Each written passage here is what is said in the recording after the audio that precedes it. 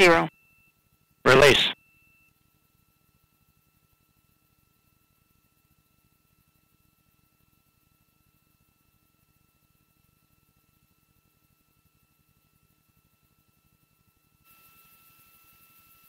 And Atlas PU has gone to closed loop control.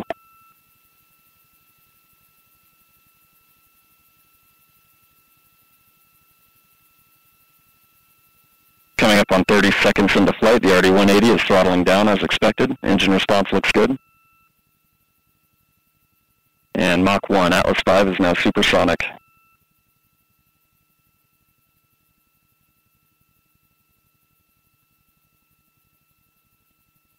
And passing 45 seconds into flight, vehicle is now passing through max Q, maximum dynamic pressure.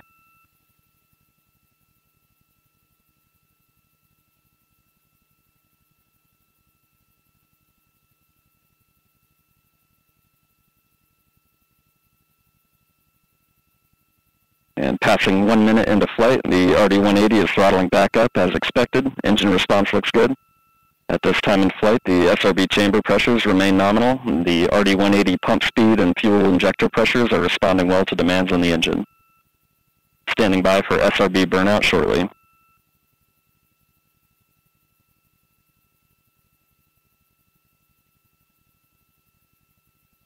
And we have burnout on all 4 SRBs. Burnout pressure signatures look good. Standing by for SRB jettison shortly.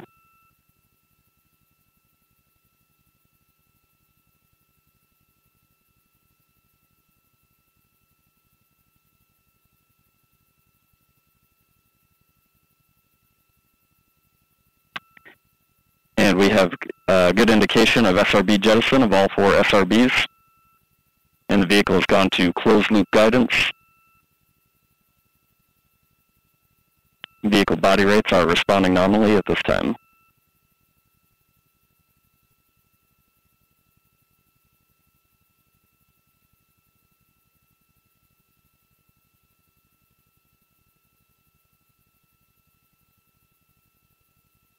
And coming up on 2.5 minutes into flight, the RD-180 is throttled down slightly as expected. Engine response continues to look good.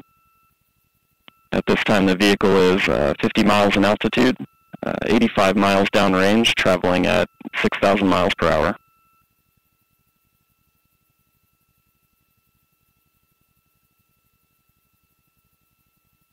And the Centaur reaction control system is now pressurizing to flight levels.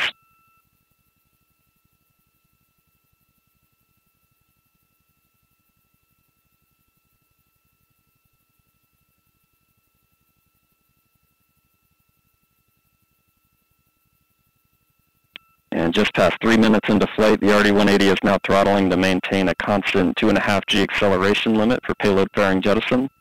Engine response and vehicle acceleration look good.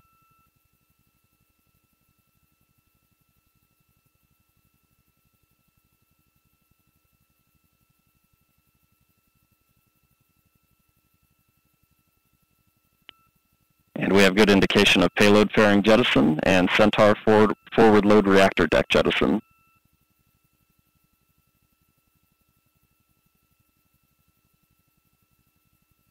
And the RD-180 is throttling back up to attain a 4.6 G acceleration. Engine response continues to look good.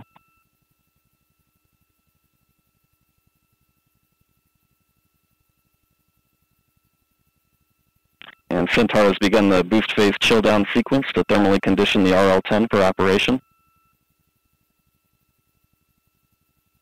Standing by for BECO shortly.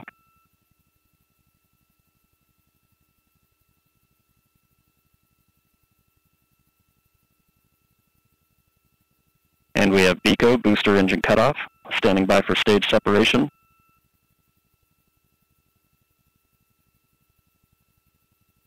And we have good indication of Atlas Centaur separation.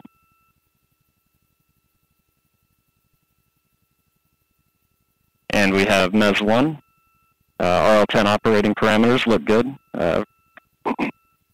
Chamber pressures are stable.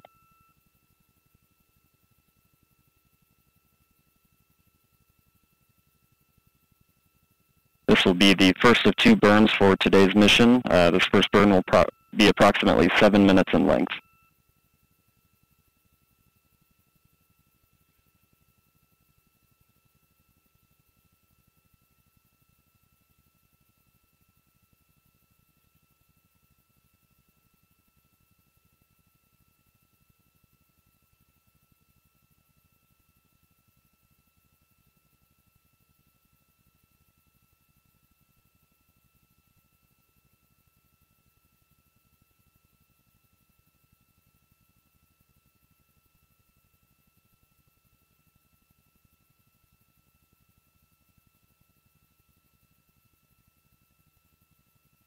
And we have seen the Centaur PU system go to closed-loop control.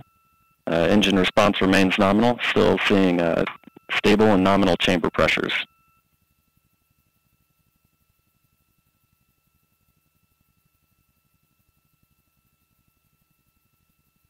And we are beginning to see the RCS system begin periodic thermal firings to maintain conditions in the loop. And the loop and bottle temperatures are beginning to converge on nominal temperatures.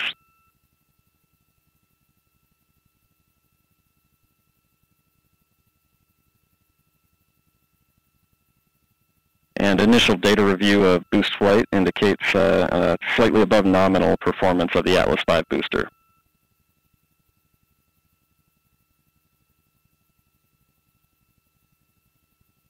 At this time, the vehicle is 140 miles in altitude, 900 miles downrange, traveling at 14,500 miles per hour.